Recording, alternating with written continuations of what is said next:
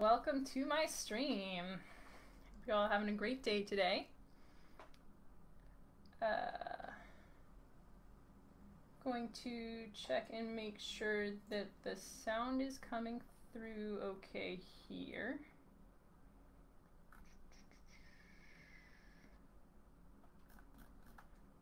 I'm not hearing my sound, but I think I might just have it not on. So if anyone has any feedback on the sound, let me know. Yeah, we're going to talk about some game feel today.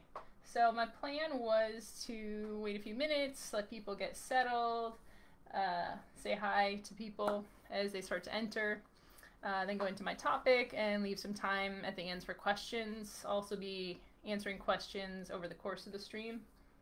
Sounds good. Awesome. Thank you so much, friends. Yeah, I wish I could hear it through my thing, but that's fine. Not worried about it. Yeah. So first off, I guess, how is everyone doing today? Erica, I'm just putting my oldest to bed. Be right back. Sounds great. Excited to have you here. Excited to be doing a chat. Yeah, game feel.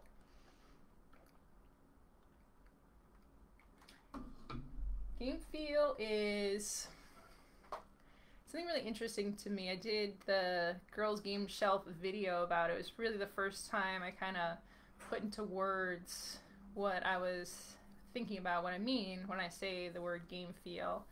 And it's something that's kind of been rattling around in my head, kind of an amorphous blob that I've been zhuzhing into shape and feeling the outside boundaries of it. It's like, what is this? What am I trying to say when I talk about how a game feels? What does it mean? What's it important? Why is it important? These are all things I'm excited to talk about today. Yeah, just gonna wait a few minutes, let people get settled before we go dive right into it. Yeah, and the way that I'm positioning this topic is in a very exploratory way. So I'm going to be putting a lot of thoughts out there. Very welcome to getting pushback or feedback on any of the things that I'm saying. Open to questions over the course of it, because I have a lot of stuff, took a lot of notes, wrote a lot of stuff down for what I wanted to say about the way that games feel. But I also want to come back and refer to things as people are popping in and out and clarify things. I also go over, I'm going to talk about quite a few different games over the course of the hour, and there's so many board games out there. I'm sure that some people may have heard of the games I'm referencing, some people may not have. I like to give a little detail about each game, just so people know what it is if they haven't heard of it before. Definitely I find it frustrating. People just like, oh, you know, Cosmic Encounters, you know what that's like. It's like, no, I don't actually know what that's like. I don't know what that reference means. So I think it's important to be inclusive and explain references so people know. But if I don't go into it enough, or if you miss the part about what the game is, always happy to go back and deal with things. All right. I think we're ready. I think we're ready to get started here. I'm excited. This is also going to be, I believe, on YouTube. I'm going to download this, so you will be able to come back and watch it and reference it. So it's fun and exciting. And yeah, let's dive in. Let's get to it. All right. So, what is game feel? I want you to hold that in your mind for a moment. Before I dive right into defining it from my own perspective, just sit with that for a little bit. And if I were to ask you, for example, a game that you'd worked on, or a game that you designed, a game that you've played maybe, how did it feel to play that game? What would your interpretation be of that statement? And what kind of ideas would that inspire? As I mentioned when I was just getting started, one of the reasons I'm most excited to talk about this is because I feel like there's not enough language around this in the board game design world. I think we talk a lot about mechanics, we talk a lot about theme. Is a game fun? Is it satisfactory to play? So we have some words to describe the feelings, the experience, or the emotion that a game creates, but not enough, you know. And I think part of it, a lot of us, I know for me, I come a little bit more from a hobby background. The hobby background and mass market background are a little bit separated out, so you usually either been in one sphere or the other sphere. If you come from a more hobbyist background, then yeah, a lot of the designers there, a lot of the design diaries don't dig too much into that. They're, you know, talking about the math of a game. You know, I have 10 cubes and then I can get 15 cubes if I move over here. Talk about the phases. Even consider a rule book, right? When you're reading the rule book, often they don't go too much into the experience you're expected to have.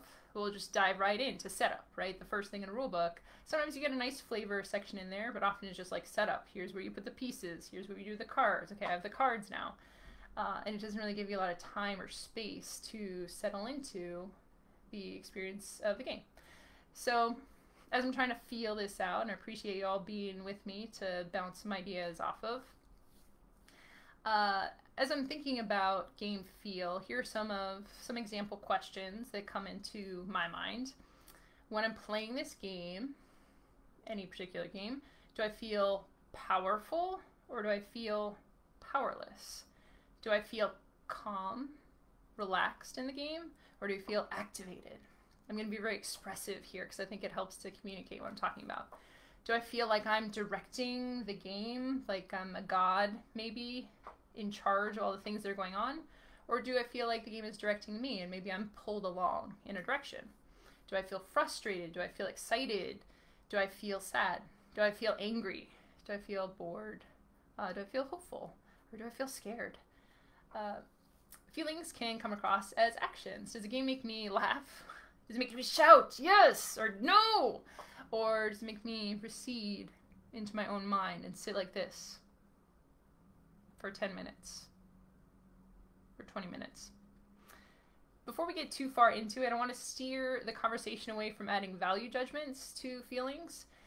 So all those things that I mentioned when I said scared or sad or excited, our tendency is to think of those as good and bad, to put them into black and white, right? To put them into boxes. So I think it's important to not label them as good or bad. Games can inspire all sorts of feelings and experiences, and players desire all sorts of feelings and experiences. For example, Holding On is a game where you're a character is in hospice and you're taking care of that character, and they're eventually going to die. So that's, you know, a game that was intentionally designed that has a very sad potential feel to it. Travis Hill designed a game called The Wait, which is about, again, waiting for someone to pass on. So there are many games and much potential design space for all sorts of different emotions and experiences. And I'm excited to see more of those places better explored. I would say the one important thing with that is to set expectations for your game. And I think this is important with role-playing games, with any sort of a game. You can create any sort of experience. Nothing is really off limits, but you need to communicate that up front, because some people are comfortable with some experiences and not others. So explore experiences, but be communicative what you're doing. Also understand game feel and experience is what happens when components and mechanics come into contact with messy and unpredictable humans. So you can't always predict how people will feel about your games. You might say to someone that, oh, my game is a very happy game, it's a very fun, silly game.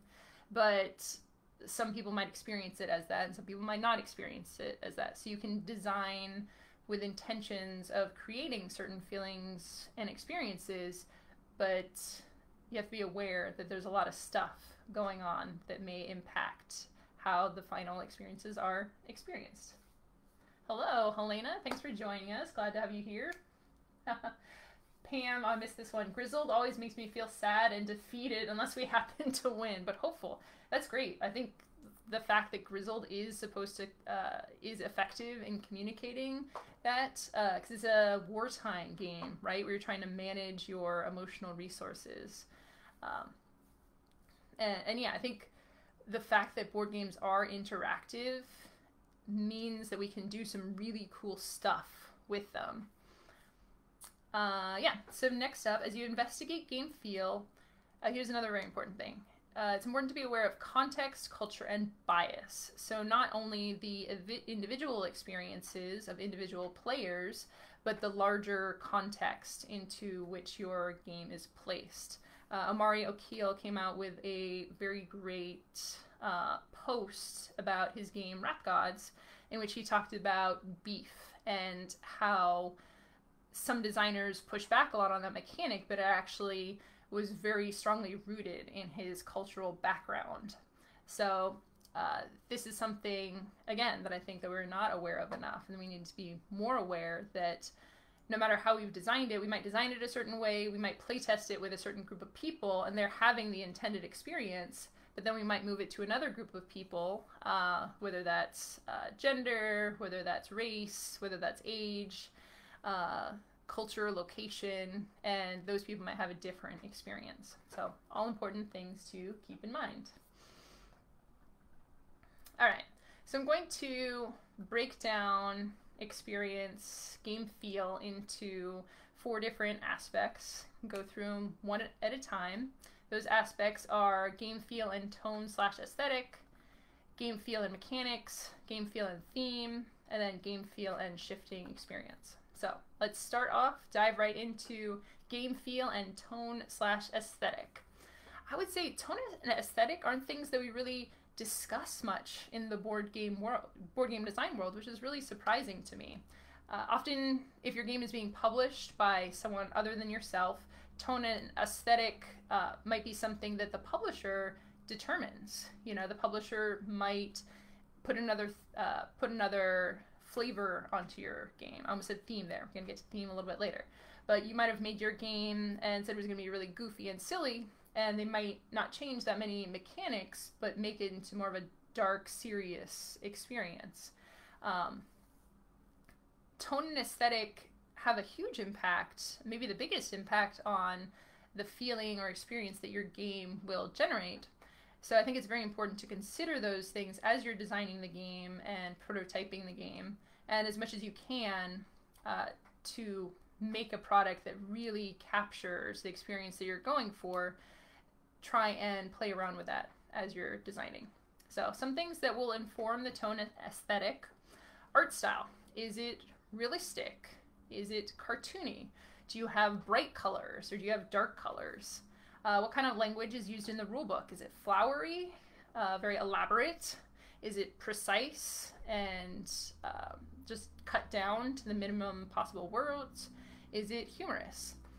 What are the components like? And there's a whole world here, right? Like, is it big dice? Is it small dice? Is it big, chunky wooden cubes? Is it, do you have meeples in there? What are the cards shaped like? You know, are there hexagons? Are there marbles? Are there things that I can play around with? And again, it's important to remember that the way that all these different things are interpreted is cultural.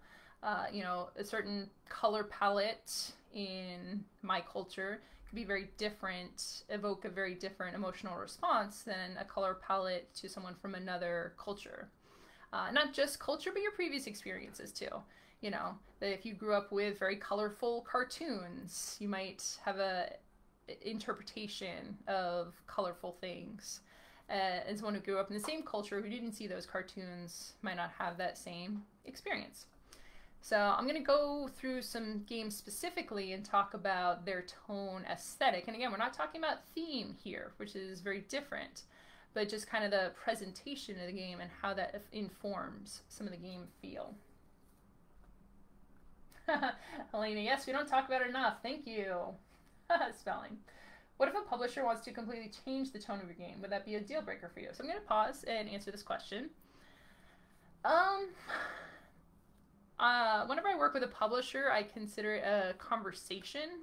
I really like working with publishers because I think that back and forth 100% of the time gets the game to a better space, at least in my previous experiences. So first I would choose a publisher that I trusted to make those changes, and I would want to understand why they were doing it, if it fit in better with their brand, for example.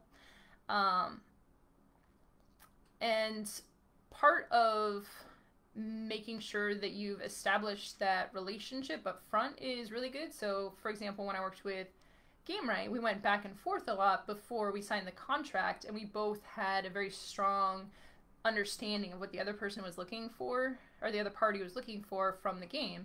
So I started out with fruits and vegetables with faces, and it was adorable and goofy, and that's the Game Right brand. And so I pitched it to them knowing that's their brand. So we were very aligned on that. So I think it is important. I think you should care about the tone and aesthetic of the game. I think you should pitch that game to publishers that share that tone or aesthetic. And as you're going through the pitching process, going back and forth, listen to their suggestions. They might have a good reason. You know, you might make a game. What's a good example? You might make a game about fishing. Everyone loves fishing, right? That's very goofy. You have all sorts of different fantasy fish and catching them, and you do like funny moves, and all the moves have funny names. But you might find a publisher who wants to make a fishing game that's very realistic, where you don't have the fantasy fish, and it's just normal standard fish, and they want to maybe use a IP or an intellectual property from some fishing company. I don't know, I'm just making all this up on the fly. And going back and forth, you might decide what's important for you as a designer. That it wasn't the silliness of it, it's just you have this really cool fishing mechanic where you play combo cards and get up to this like really powerful sequence of events after you've played all these cards, and that's what's the core of the game. And it doesn't matter, not that it doesn't matter, but you can make changes to the game that lean more into that serious fishing nature, and keep the core, what was fun about it. So yeah, always a back and forth conversation there. Fantasy fish. Is that a game? It should be. It's alliterative, right? That's my brand now. Alliterative games. Got to dig into it. All right. So some examples of tone aesthetic in games to give you a little bit more context. Go nuts for donuts. As I was typing this, I kept typing go newts for donuts. So that gives you a little bit of understanding where my mind space is right now. But anyways, go nuts for donuts. Food with cute faces. I love it. It's unexpected, unusual, and silly. It informs the gameplay of grabbing your favorite donuts and the comedy of slapping donuts out of other people's hands. Again, we're not talking about theme here, because the theme is it's a little generic, right? It doesn't... The mechanics of Go Nuts for Donuts, it wouldn't have to be donuts. It could have been cakes or something. But the aesthetic of it does really push forward that humor, and it works really well in the game. Takedo. The board is not cluttered. Takedo is a game about taking a trip across the Japanese countryside. You're moving your... I love it like a roll move. You're moving your worker along the track and taking actions. Action selection, I guess, would be a good way to describe it. So the board's not cluttered. The art style is beautiful, lots of nature themes, very little text, which is interesting. The cards and the board themselves, only a few words in there, so very uncluttered. When I see this, and it wouldn't necessarily have had to be a road trip, you know, it could have been like a trip down memory lane or something. You could change the theme there, but keep the aesthetics and keep that feeling of relaxation and peacefulness.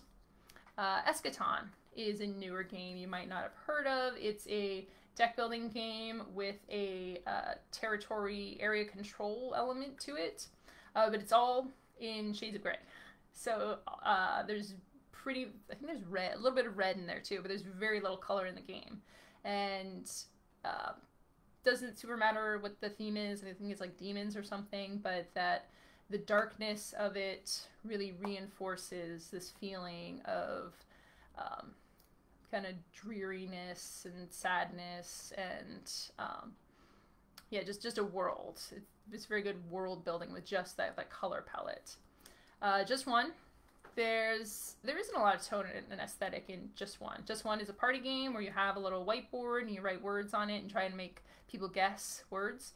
The box is colorful and kind of feels like a party, but the cards themselves just cards, and then your dry erase markers and your little stand / palette to write on, and it's all very simple. And I think what that aesthetic says is that it's a game that relies a lot on the players to input their own fun into the game.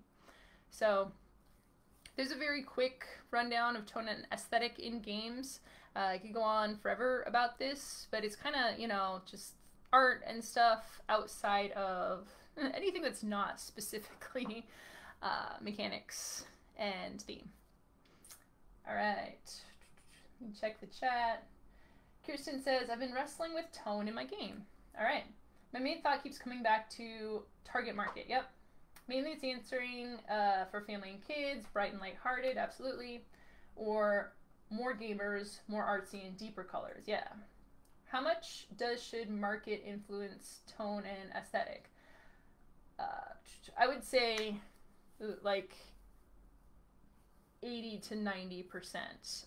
I'm a huge proponent of making your game be a product, and a very important thing about marketing any product is who is the target audience for this. I prefer not to use the traditional terms too much for target audience. Like, it's not just, is it for kids? Is it for adults? I hate the whole, like, is it for men or women thing. Like, more, I like to say, from a product design background, who is your, you do a, I forget what the term of it is, but the user story. There we go. The user story for your target audience. You know, what kind of other things do they like to play? Where are they going to play this game? Do they have young kids? Do they not have young kids? So kind of picturing a person who would play this game, maybe based on yourself, if you like the game, or the play testers you play with, taking them and looking at them and the kinds of things that they like. So building up this story and fitting your aesthetic to match that. All right. Next up is game feel and mechanics. I'm going to drink some water from my unicorn. I've been talking a lot. All right. So mechanics are the tools that designers most often use to evoke feelings. For the way board game design works, publishers can potentially change tone, aesthetic, and theme, but mechanics is usually what we have the most control over. But we don't really dig enough into the granular feelings that our mechanics inspire. We'll look at whether a game is fun, whether it's satisfying, whether it's enjoyable for the target audience, but not necessarily at how the individual choices of mechanics can really have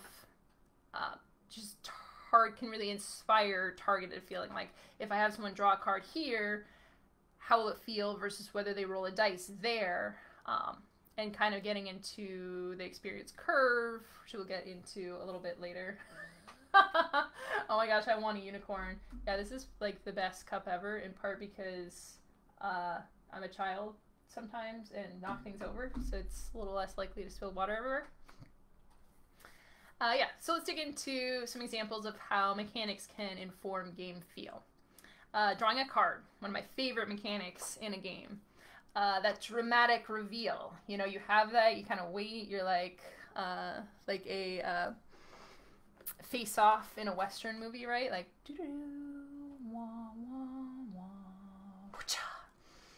so there's often an incredible amount of tension when you're drawing a card. Often a single card in a game like Magic the Gathering or Abandoned All Artichokes can make or break the game. So the reveal of a card is often just really intense, especially in a game where you draw one card per turn. There can be a lot of power in that. So it's very activating sort of a feel. How about rolling a dice? So you're using your physical body as a randomizer. There's a very gestural action to rolling a dice, and that makes it a little bit different than drawing a card. Also, a lot of games that have dice rolling have a lot of dice rolling. So it's maybe not as impactful. You can still, roll a 1. We all know that that's a very bad thing, or crit miss, crit hit. Roll a 20. So rolling dice can be very dramatic, and there's that roll, there's kind of the held breath feeling, waiting for the dice to resolve. So there's a physical thing there, creating the randomization yourself, but it's a different feeling, right? There's a little bit of a different experience to rolling dice versus drawing a card. Let's talk about collecting things. Collecting cards, collecting cubes, or the components. Anyone who likes to stack things like I do really knows this experience. Any game where you're getting stuff over time, often into your tableau, right? You're building out this empire, can really create a feeling of building wealth and choice and options. Like, it can be a very heartening, solidifying thing over time. Like, I have all this stuff. Maybe I might not win the game, but at least I built up my savings. There's a very obvious feeling to that. So using clues to figure something out, using your brain to figure out, or maybe you'll look at different words on different cards and connect different abilities. It's like the map, connecting the points and, figuring out the mystery. There's a very mental, very satisfying to people who are skilled at it, and enjoy kind of just thinking and ruminating, saying like, okay, well, even just one, I guess, would have this feeling. It's like, okay, those are the clues, and I know with that person had this experience, and yeah, just like pulling the pieces together, kind of a puzzle thing, right? It's a little bit similar to the feeling you get from putting together a puzzle. And last but not least, shouting out answers for charades or word slam, like pizza, sauce, tomato sauce, the meatball. And it's a very social feeling. It's a performance feeling, right? Every time you do that, you are having a voice, being present in a space with other people.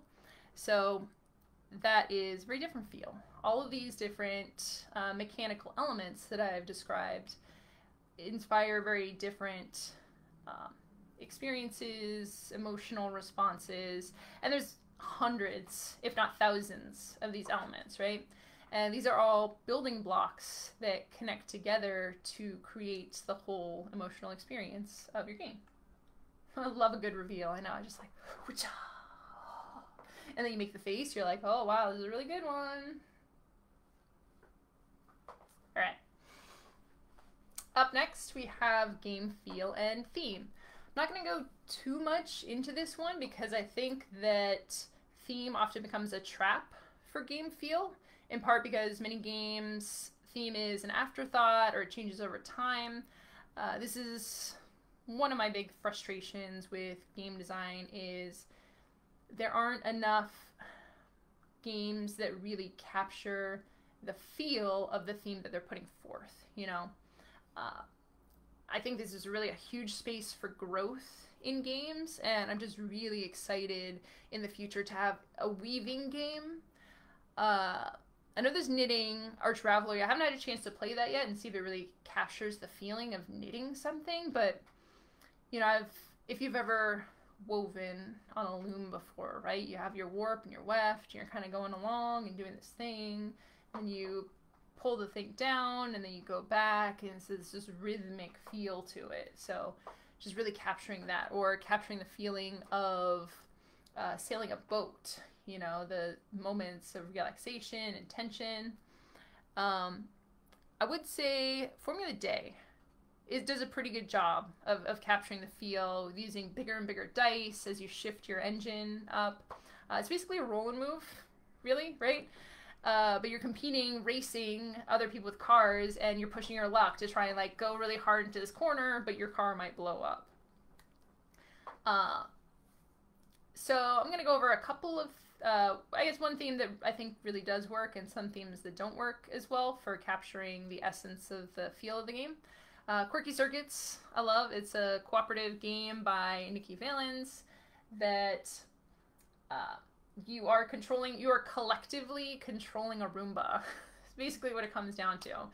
And you're programming. So you're putting down a bunch of cards. You don't know what cards other people put down, and then you reveal them. And very much like an actual Roomba, you're like, okay, we'll just clean up all the things on the floor. And instead you go like bump into the wall, turn around, bump into the wall, turn back, bump into the wall. And the theme really captures that Roomba feeling. In contrast, if you look at a lot of heavy Euro games, you're trading in the Mediterranean or building a distribution network. After having played enough of these games and building up a little bit of a mythos behind it in the hobby game industry, we know the experience that these games will deliver. You know, this is a game where it's going to take a while to grok the rules. There's going to be a lot of little sub-rules that I'm going to have to learn and remember. I'm going to have a lot of things going on, moving things from place to place. But for a lot of these games, it doesn't matter if you're in Greece or if you're on the moon, right? It's kind of the same experience with the theme just there. So I think theme has the potential to incredibly inform how a game feels. Like what about a game that feels like to pet a cat, or to be a cat knocking things onto the floor, or a game that it feels like to write a book, you know? Really, there's so many experiences, real world experiences that we have as humans that we either haven't tried to put into an interactive game experience, or we've tried and it's fallen a little bit short. I think one of the tricky things there is the language, the tools and languages we have to work with board games. There are some limitations there, especially making it not so finicky and granular that we have to have a lot of rules, that the game is very complex to get into. So the tricky part is keeping it lightweight enough that the rules of the game fall away and you're just having this experience that you're trying to communicate thematically. I think there's a lot of challenge there. I think there's innovation that can be done in this space to capture those things more succinctly. All right. Last in our list of 4 things, I have game feel and shifting experience. So even when tone, mechanics, and theme of the game are the same, the experience can shift wildly depending on who plays the game. So this is what makes part of the reason the game feel is so difficult to talk about, because if I play this game with a bunch of toddlers from Nebraska, for example, it's going to be very different than if I play this game with a bunch of tech people from the California Silicon Valley startup, right? So not just, and again, there's cultural changes in here, experiential differences, depending on your history and experience, past experiences with games. But for example, if you're playing with players with analysis paralysis versus players okay with making fast choices and seeing the results, this is one of the biggest ways in which I see a designer make an intended experience and then it goes off the rails a little bit. I see this in many tests where often someone will come in with a game, especially coming into now digitally with Tabletop Simulator. Oh, this game I play with my friends in an hour. And then 3 hours later in the test, right, we're through, or 1 hour later, we're through a single round and there's 10 rounds in the whole game. And this is a consequence of just the ways in which different people play games is very different. And for the analysis paralysis, easy choices dichotomy, there's some people just want to do very well.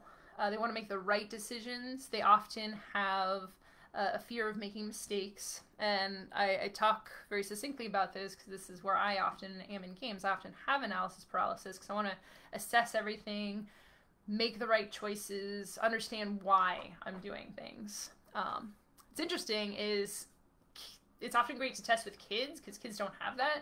So they'll just be like, you can say to them, oh, just put this card over here. It doesn't really matter right now. Like, okay, put this card over here, draw this card, play this card. Because you learn a game by doing it, right? By going through the experiences. Yeah, so how focused individuals are on making their choices can make it a very different experience for the whole group. Whether players are more interested in exploration of the game mechanics or optimizing mechanics. So this ties a little bit into analysis paralysis, but do people just want to, again, have that experience in a cake making game, right? It's like, oh, I'm going to collect some sugar cubes and some flour cubes. I'm going to throw it in, make a cake, see what happens. Or do they want to sit there and min-max and really puzzle out the best things to do? And if you have those players playing with each other, or like all exploration people versus all thinky people, then it's going to be a different experience. Whether an individual player gets lucky or unlucky, right? In a game with high randomization, it can be a very different experience depending on whether they get certain cards or certain die rolls. And then, of course, outside factors can have a huge impact on how someone experiences a game. The exact same group could play the exact same game with the exact same people and have a very different experience, which is tough, right? Like, you could play with your friends, you're on vacation, you're relaxed, you have infinite time, and you could have a great experience. And then you play with the same friends, you're at home, you have to go to work tomorrow, you're stressed out, you have things going on with your family, and it's a different experience, right? So whether people are tired or hungry, everything else that's going on in the bigger bubble outside the context. And this, you can't control for that, right? You can't include a Snickers bar in every copy of the game, right? And make sure no one's ever hungry playing your game. So it's just important to playtest in different situations and kind of just understand that those things can have an impact, and design for them, test for them. All right, I realize I missed some comments over here, so I'm going to go through. Pam says, this talk is making me realize that I design from a feel or experience perspective rather than theme or mechanics. Me too, right? I'm so happy to hear you say that, because I think a lot of people do, but I don't often hear it talked about. So it's something that we can kind of surface and explore. Danielle says, I go between theme and feel. I try to make the themes rich. I love that. Molly says, I don't know. I mean, the toddlers I played with in Omaha were super tech savvy. Yeah, that's totally fair. Helena said it out. Thanks for joining us. Pam, or hangry. Yeah, hangry is my mode a lot of the time. So that's something I have to keep in mind as I'm playing games. All right.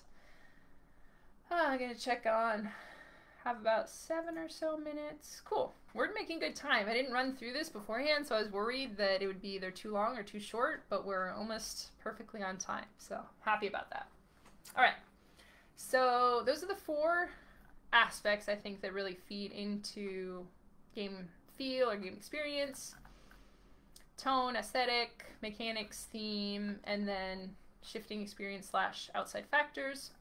The other thing that's really interesting about theme and experience is the experience curve, or how game feel changes over time over the course of one play of a game. Most games have an experience curve, right? The way you feel when you're learning the rules versus the way you feel when you're just getting started or making your first moves versus how you feel in the middle and then after the game is over. Most games, I'd say most good games, they have ups and downs along that. You can map out the curve of experience. You know, it's kind of like, oh, it's like exciting and lots of stuff going on, and then the denouement where it's kind of coming down, you're wrapping things up. Or it could be flat, you know, nothing happens, and then all of a sudden, like, whoo, spike up right at the end. Or it could just be for every round. It's just like, oh, it's exciting, and then it comes back down. It's like exciting, we're guessing, and then it's coming back down. So there's different shapes that experience curve can take. A couple of examples of experience curves. Jenga. The tower becomes less stable over time, so there's rising tensions. You know, you start out, it's very solid, you feel very comfortable. Those first few moves, there's not a lot of fear, usually, depending on how stable you're feeling on any particular day. But as the tower gets taller, you know, there's definitely the build up, so that's very much a rising tension, and then crash, right? Look at a recent game called Gizmos, where you're an engine building game where you're getting marbles and building things up over time. You get more and more options as the game progresses, and you have that wealth of choice and abilities, right? So you have more to think about, more to consider. So the game kind of slows down in the way, but you feel kind of like a swelling power, and you like do these crazy combos as the game goes on. In Tiny Towns game, we have a grid, you're putting cubes down, you have less and less space to work with over time. So your well-laid plans will either come to fruition or fall apart. So this is a game with tension, kind of limitation of options, right? There's a dwindling sense to it. So it kind of comes, I would say it starts up here, and kind of over time you like goes down until eventually you just don't have any options left.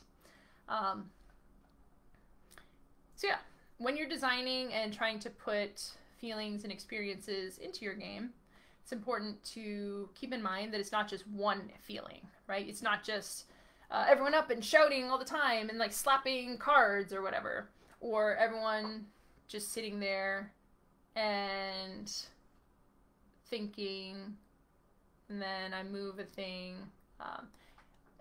I would say your experience curve shouldn't be flat, so it's important to think about time progressing, how people feel. So how do you assess game feel? You know, how do you figure out what your game feels like to other people? It's almost impossible to self-test for this because you know the experience that you're trying to create, right? If I say like, oh, this is going to be a game where there's a lot of excitement, and I'm like moving around the table, it's a real-time physical body movement game, and this is how it feels like to play. You really need to play test it with other people to ensure that your design intentions come through when they, again, hit the mashup with the unpredictable messiness of the human experience. So some ways, we're all playtesters here. I'm sure most of us have had the experience of playtesting, but if you're looking to playtest specifically for feel, there's some ways you can tweak what you're doing. So for example, watch facial expressions and body language for concentration. You know, someone's like sitting here and they're really focused. Distraction, you know, someone's on your phone. Again, these are all open to interpretation, so don't read too much into it. It's still good to ask people questions, but these are just one vector, right, of things that you can observe. Are they happy? You know, do they get a thing? They're like, oh my gosh, I got this thing. I got puppies. I'm collecting puppies, and I'm just like really happy the whole time.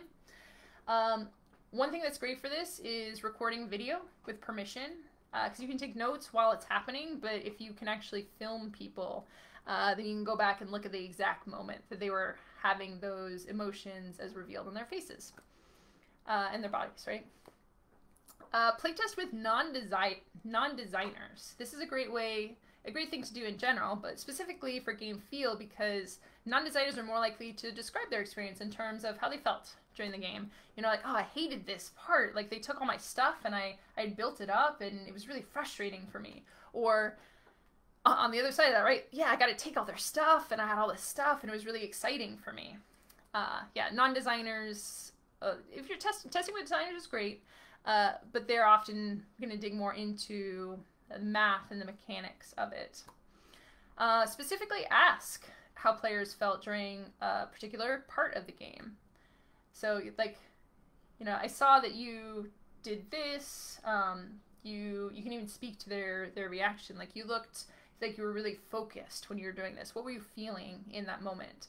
So you can ask verbally. You can also provide written questionnaires that includes questions about the game feeling. It can be hard to talk about feelings, which I'm going to get to just as I'm wrapping up in a few minutes here. So sometimes you need to couch your questions along the lines of, what was your favorite part? What was your least favorite part? Why? And use language that kind of pulls out those feeling words, because some people can be uncomfortable talking about their feelings. All right, so yeah, that's all my thoughts I have about game feel. Again, it's something that feels very new to me and something I'm still trying to find the language for, and I could see it taking a long time to really put all these thoughts into words. So I'm excited that you all have joined me for this. I have a few thoughts to tie everything together, then we'll go into questions if anyone has questions about what we talked about today. So game feel, or however you want to describe it, should absolutely be something you design for, test for, and pitch as part of your game. The game industry is changing, and we're getting more and more players playing games. People have less time, now that we're stuck at home, more time in some ways, but as time progresses, people usually, and new people come in, more of the newer players have less time to learn, have less patience or tolerance for very complex things. We're playing a lot of games digitally now, so that's a factor as well. But for this new wave of people coming into board games, feel is very important. These aren't people, for the most part, a lot of the newcomers into the game hobby aren't people who are coming in here for like very thinky mathematical experiences. Some of them absolutely are, but a lot of people are kids. They're their families, they're parents with not a lot of time. So they're looking to have a cohesive experience. I get in there, I feel a certain thing, I know what that feeling is going to be, and then I finish and I'm done with it. So I think more and more going into the future, really capturing a cohesive experience with game design is going to be very valuable. If you want to, you can test, you can design for feelings, and you can test it, and so this is something you can use data for. Test it, track everything that I mentioned before, and you can see how mechanical, thematic, or tone changes to your game impact the feel and the experience. So specifically observe and take notes between two versions of the game. Make one version of the game that's very colorful. Make one version of the game that's completely in black and white, and just see how people experience that. Make a very funny version of the game, make a very serious version of the game, and see what the experience is. These are things that you can design and get feedback from specifically. So yeah, some feelings from one version to the next. If this version was more exciting than the last one, my heart was pounding, you can get that very specific emotional feedback. Learn to interpret feedback in terms of feel, or dig into feelings during feedback. So if someone says, for example, like, what did you think of the game? Whatever questions you're asking during playtesting, I didn't have a lot of options. That could mean I felt powerless, or it could mean I felt comfortable that I could make the right choice because I didn't have an overwhelming number of options. You can dig into some of the feeling language for that. When you play other people's games, check in with how you're feeling during the game, and even take notes at particular points to assess your personal experiential curve. One of the best ways to learn how to design games is to play games, and if you, my local group, back when we were still meeting in person, we had this thing called Board Game Book Club, where we would play games, publish games with designers, and talk about our experiences with them. And that's a great way to really find out what kind of mechanics make you feel certain ways, make other people feel certain ways. Yeah, great education and fun and educating, right? Play, publish games. Last but not least, I didn't want to end on one caveat. And this, as you've been listening to this talk, I'm interested to see if this rankled anyone, or if they kind of had this going on in the back of their minds. Using the words feel or feeling can be tough with some designers and players. For example, I felt powerless when other players attacked me and I didn't have any ways to defend myself. I have found in my own feedback sessions, when I use the word feel and feelings, it can be met with some resistance. I feel, right? I keep saying it. This is something that comes up with being a woman, or at least not being a man. You know, we talk about limiting our talk of feelings, and, you know, maybe sometimes in some situations it's not right to talk about feelings. I think for board game design, though, it is something that we should feel comfortable talking about. It's something that we should normalize as a conversation that we can have. If we only use language talking about winning or losing, talking about the math of the game, talking about the strategies of the game, we miss out on this whole aspect of what makes people enjoy games. You know, it could be mechanically a very similar game, but the feel could be different based on theme or tone or aesthetic or who you play with. And it feeds back into the product nature of it, and the people who are going to buy it. It feeds back into how people are going to review the game. A lot of people are going to rely on their feelings to make those choices in what they buy, in what they recommend to their friends, in the feedback they give publicly for a game. So I think it's a conversation that's not always easy to have. It's something that I'm trying to normalize in my own groups and my own playtests. I think that it's worth it. I'm excited to keep talking about this because I think there might be some better language to it. Maybe feel isn't the right word, maybe experience is a better word, but yeah, this is all still very experimental and very new. It's important, and I'm excited to talk about it more with you all, learn about it more, and to develop the language around it so it's something that we can share and talk about. All right, that's all that I have. Let me see what I have here in the chat. Pam says, I like to ask, did any part of the game make you feel frustrated? Yes, frustration, very much an experience and feeling in the game, which isn't bad. You know, sometimes frustration, again, value judgments there. Frustration is an important part of a game, but it's good to know when it is happening. Also, was there any part of the game you wanted to do more of? Ooh, yes. I love that you say that, because one of the things I say all the time, I don't know if it makes sense to anyone who's not me, I want to do the stuff of the game. I just want to do the thing. If you tell me that I can make a huge mountain of meeples, I want to make a mountain of meeples. I'm like, okay, this is a meeple mountain game.